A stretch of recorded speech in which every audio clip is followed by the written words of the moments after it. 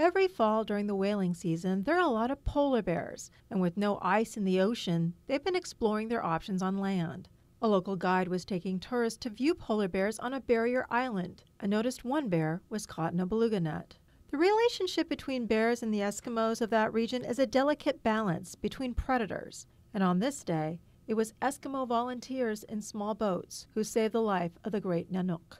My mother, my father went on their boat, and then the Roland Warrior hit the guys whose net it was. They went out with their boats, and they helped with rescuing the bear because they started it, but then it went into the ocean. So, I mean, if the boats weren't there, they were critical in helping to save it, and they brought it to the shore, rolled it up on the beach, had a hard time putting it up on the beach in the waves, and they got the net free. As one local posted on Facebook, "That's too cool. Not very many people who walk on this earth can say they've helped save a Nanook, let alone touch a live one."